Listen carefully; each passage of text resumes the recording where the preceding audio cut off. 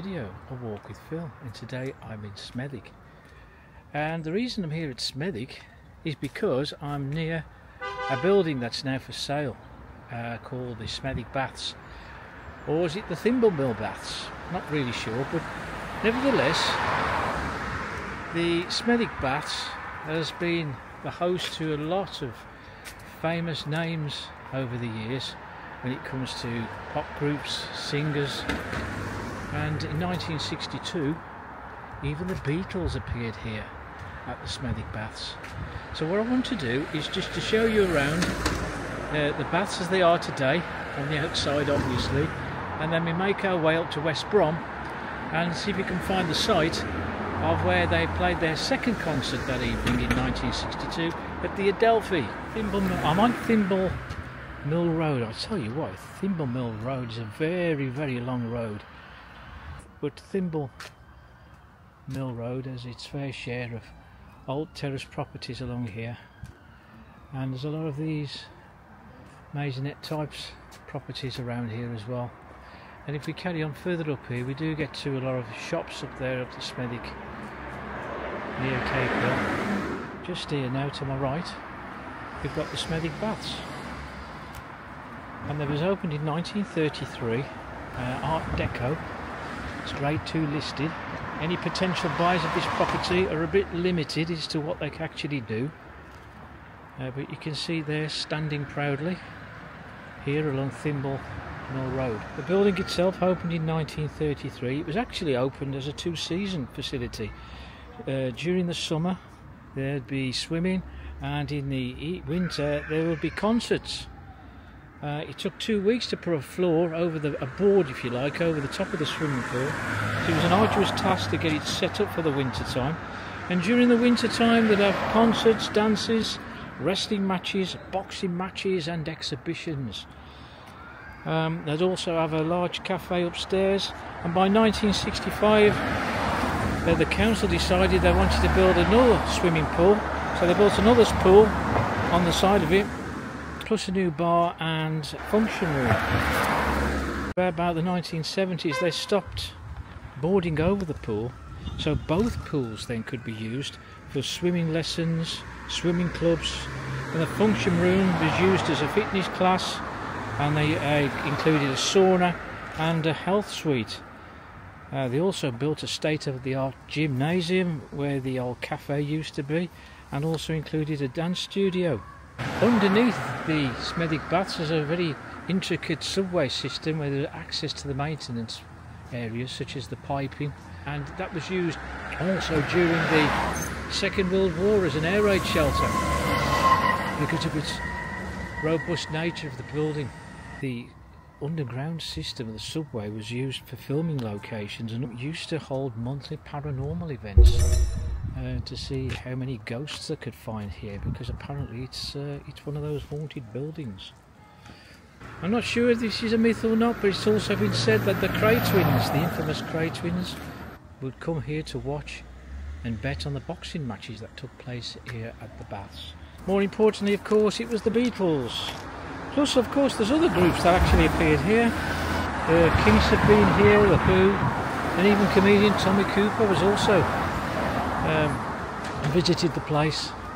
So in 1962, on a Monday evening, on the 19th of November, the Beatles came to Smethwick, and they came to these baths. Actually, the Beatles played 3 concerts that day. They'd already did a concert at the Cavern in Liverpool at midday. In fact, it was their 144th lunchtime performance at the Cavern. They were there from 12 o'clock noon till 2 in the afternoon. And that is when they started to make their mad dash down here to Smethwick for their evening performance. And it wasn't as though it was a large performance, it was only 25 minutes. And it was a 25-minute set. There was also all the supporting artists with the Beatles that evening.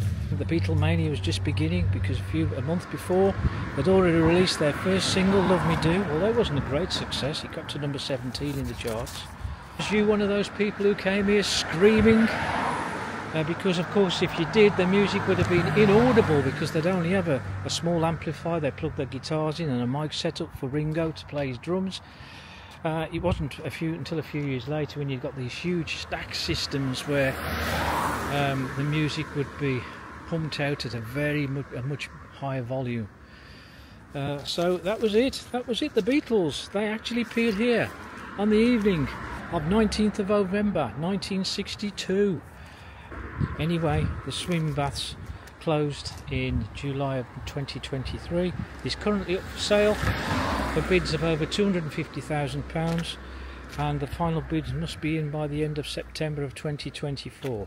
If any of the offers are not acceptable, the council have said as a last resort they will put it up for auction. That's the SMETHWICK Baths for you. So let's make our way over to where the ADELPHI was in West Bromwich.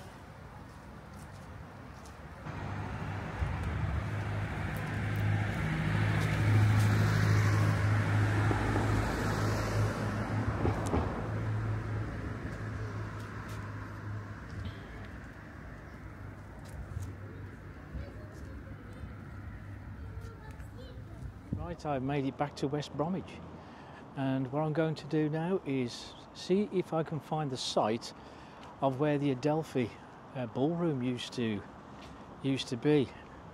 It's no longer there, of course, because it got burned down. It happened in 1971, I believe, where a fire took hold of the building, and I don't think there was much of it left when the fire was finally extinguished. I don't know too much about the fire itself. Was it arson? Was it an accident?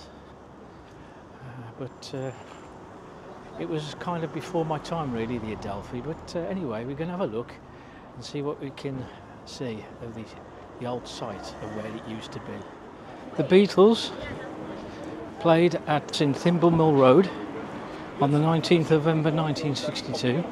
From there, from SMETHWICK, up here to West Bromwich for their third concert of the day. Their first concert was at the Cavern in Liverpool, a lunchtime concert. They were there from 12 till 2, then they made their 85-mile journey down towards SMETHWICK. And now they would have made their way on that Monday evening to here in New Street in West Bromwich. And I'm going to try and show you whereabouts the ADELPHI was. And if you look here, there's this modern building block here. That's where the ADELPHI once was. As I said, it got burned down in a fire in May of 1971. The only thing I remember about this place was just over there where Batches solicitors were. It was around there. I could see still the remnants of the rear of the building still standing after the fire, because I lived in Alfred Street, which was in that direction towards New Square Shopping Centre.